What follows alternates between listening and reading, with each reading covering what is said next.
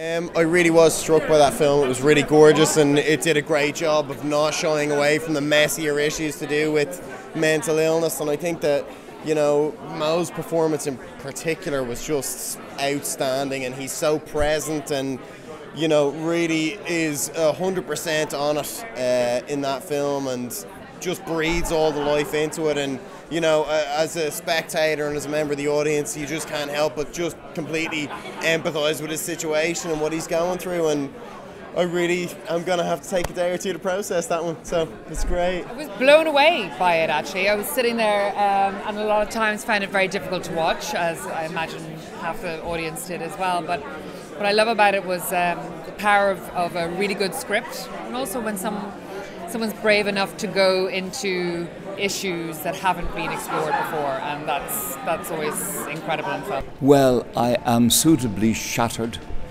I love the camera work, I love the lighting, I really loved everything about it.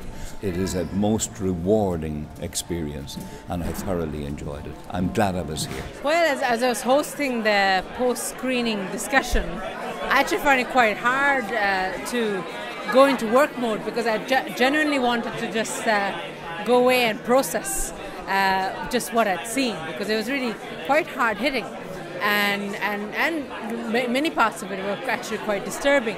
But the thing is, that's what we need in this country for sure when it comes to the mental health system, because there's a lot of stuff that's going on at the moment in 2015 in Ireland in the mental health sector that the general public has no idea.